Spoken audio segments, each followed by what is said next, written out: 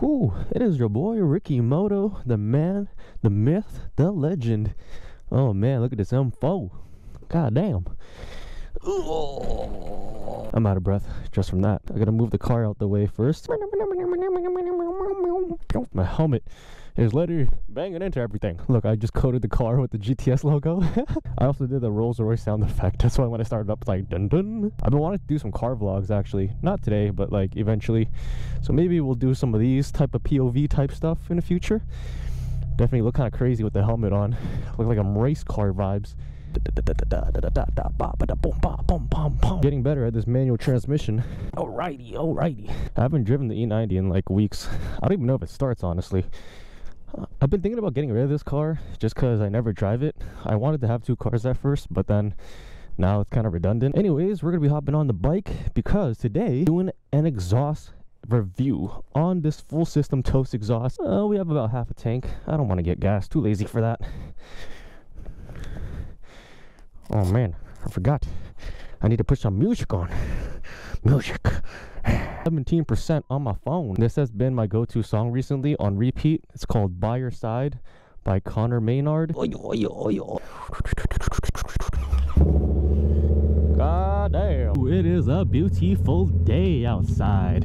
Oh my goodness. So today I'm going to be talking about the exhaust. I'm going to give you my thoughts about, you know, how it sounds, how it performs, and, you know, everything about it, you know, from the installation process, customer service on the brand, because I feel like there's not a lot of, you know, conversation about the Toce brand in general, or the Toce exhaust specifically for this bike. Because for the R7, it's a fairly new bike, so there's really not that many mods or exhaust options out there for this bike. I'd say the most popular exhaust so far for the R7 has been the SC Project exhaust, and a lot of people get that one. You know, I never really see reviews on the Toce exhaust, and there's not really any videos out there even featuring the Toce exhaust on the R7. So I'm going to be the first out there, the first reviewer on the Toce exhaust for the R7. I've heard a lot of complaints about people saying Toce is a bad exhaust, sound-wise, quality-wise, etc., etc. And I want to explore that idea today to see why there's so much hate around Toce, because personally, I actually really like this exhaust. I think it sounds amazing, as you guys can hear right now.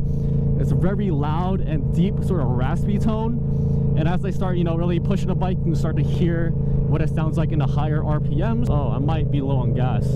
Oh man, I don't want to go too far though, because I'm not trying to have an empty tank.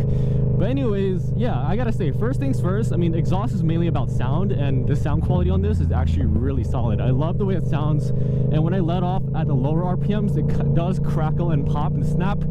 The bike is not tuned yet. This is a full system, which does kind of require a tune, so I definitely got to do that soon. But as of right now, even without the tune, the bike is really smooth. I don't really notice any issues with it in terms of, you know, performance-wise. Damn, those pops. But yeah, with the current, you know, stock tune on here, it does pop and crackle at the lower RPMs that I let off, which is actually super sick. I love that overrun sort of extra fuel burning in the exhaust pipe sound. Even on my R3, I specifically tuned it to make pops. So it's cool that, you know, just straight out of the box after you install it, it already does that. I feel like Toce makes one of the loudest exhausts just because it's unfiltered. There's no like baffles in it. If you want something that's just insanely loud, that's unfiltered, raspy as heck, you know, that's the way to go. Woo, this thing sounds amazing. Now this thing is really sounding like a real bike, man. You know, when this bike was stock on the quiet ass exhaust, it literally felt like I was riding a scooter. Now this really feels like a bike now. Woo! And the crackles, man, yes sir. So sound quality, I would give it like a 10 out of 10. Yeah, it's loud, but it's not to the point where your ears are ringing or it goes sort of muffled after a while. On my R3, I had a full system Acropovic, and after riding on that for a while, my ears would actually like get kind of muffled, and like my ears would pop kind of like on an airplane. And I feel like that's like pretty bad for your ears. Like you're probably getting some like hearing loss from that.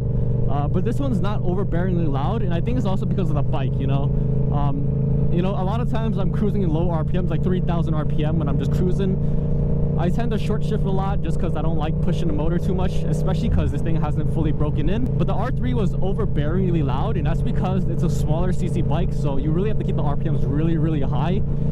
So you're like basically revving it close to redline every time, just even on cruising speeds. So that's why it sounds a lot louder. I'm pretty sure if I was gonna keep this in a high RPMs non-stop, it'll be extremely loud to the point where it's unbearing. But for the most part, I'm just cruising, and the only time I really bring up the RPM is if I'm doing like a pull or something. Now, in terms of quality on the exhaust, I give it like a 9 out of 10. Very solid. I had an Acropovic full system, and you know, in terms of handling the exhaust, you know, feeling the material makeup of it, they're both extremely solid. It's fully made out of aluminum, so it's very lightweight. It's very strong and sturdy. The pipes didn't feel like very thin and whatnot, so I don't know, maybe, so I don't know where people are getting that sort of cheaply made concept from. Maybe if they're comparing it to like even more higher end brands, like I don't know, I never really dealt with other exhausts, so I don't really know. But in terms of just like my own personal feeling of it, the actual build quality is very solid. And when I was mounting everything up, everything fit properly. It's not like I had to make adjustments and wiggle it in, and like everything like fit like a Lego. And that leads me to my next point of the installation process. So this is where it gets a little bit tricky. I gotta say the installation was pretty easy for the most part, and all the bolts did line up and all that, but the main reason why the installation I had some issues with is because of the customer service. So I think this is where Toce is lacking, and this is where probably a lot of the complaints are coming from.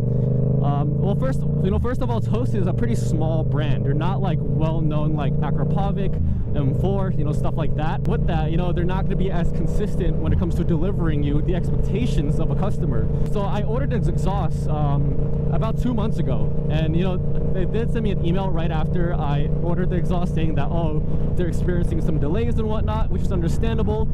But they said the delays would be like 10 to 14 days, so like maybe 1.5 to 2 week delay, and then they'll ship it out. So I was expecting to get this exhaust within 3 to 4 weeks after ordering it. It's been over a month, and I had no shipment, no email confirmation about anything after that.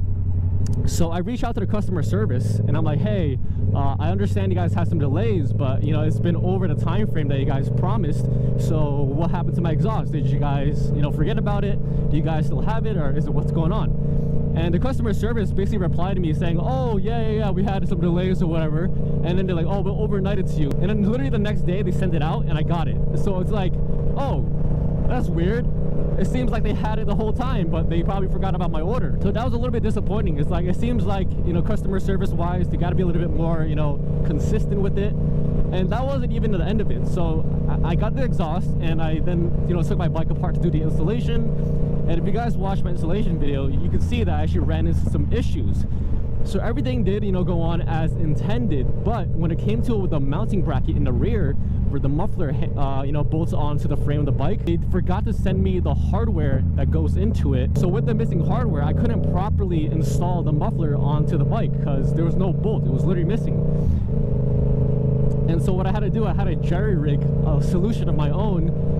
You know, I just like messed around with the bracket. I did have to go to the hardware store to get some extra bolts and, you know, washers and hex nuts and whatnot. And, you know, I made it work. If you saw my video, I basically explained how I pretty much fixed it. And my method, honestly, I feel like is better than what their method is, because I've seen other tutorials on people who had these exhausts. And when they did the installation, they had to use like an extended bolt with like a spacer and like all this very complicated stuff that is honestly very unnecessary. And I don't know if that's like maybe a lack in design, so to speak, on them. But my method, I feel like, is a lot more seamless of mounting the exhaust compared to what they have intended for, you know, their build. But yeah, I eventually got it to work. It was a pretty simple solution, but you know, yet again, customer service, you know, like not only did they delay my package for a few weeks, they also forgot to give me very crucial hardware, which is, you know, a very important aspect of the exhaust. You know, you can't put an exhaust on without proper hardware. But the hardware that they were missing was like, I don't know, like $1 or $2 that I paid for, so it wasn't like a big deal. I decided not to reach out to them and make a complaint just because, you know, I don't want to make things more complicated than it is, and I'm not gonna, you know, cause a fit over $2 worth of hardware. After I got that fixed, everything was pretty much seamless. It's not loose, it's not rattling, it goes on perfectly good. The placement of the O2 sensor, everything is like in a correct spot. Honestly, I don't think it's as bad as people make it seem to be. You know, I really enjoy it and I don't regret my purchase. I will say it's quite a pricey exhaust because there's a lot of other options out there that are like, I don't know, $700 to $800. The Toce exhaust starts at like $1,000 or so, or like $1,300. So it's quite expensive, and for the price you're paying for it, you would expect a little bit better, you know, customer service. I'd say the actual material and build quality is not a complaint. Now, in terms of performance, honestly, it doesn't really feel much different, but that's also because the bike's not tuned. It's still in a stock tune, so it's not fully making use of the extra horsepower gains that the Toce exhaust would have, you know, provided. But the exhaust does shave some weight. I think the OEM exhaust is about 17 pounds, and then the Toce exhaust is about 6 pounds. So it's a big, you know, weight reduction. And I don't know if it's just like a placebo effect, but the bike does feel a little lighter and a little bit more flickable. You know, it just feels more nimble. And I don't know, like I said, it could be placebo, but you know, 11-pound difference isn't like huge, so it's not like you're gonna really feel it. It doesn't necessarily feel faster or anything. Even in the high RPMs, it feels pretty similar. I guess the bike does breathe a little better now just because, you know, there's less restriction on the airflow. But I mean, the main reason why people get exhaust is for the sake of the sound, not really performance. If you want to get performance, there's a lot more other stuff you can do, like a tune, sprocket change, you know, the intake area, you can get like more airflow and whatnot. But I'm satisfied with the power on the R7. It's not like I need it to be so much more faster. But yeah, that's pretty much kind of like my overview, my thoughts on the Toce exhaust for the R7. And I will say overall my experience with it is pretty good. Other than the customer service issues, you know, I have no complaints on the actual exhaust itself. I don't regret my purchase, and if I were to do it all over again, I would probably buy the Toce exhaust over other exhausts.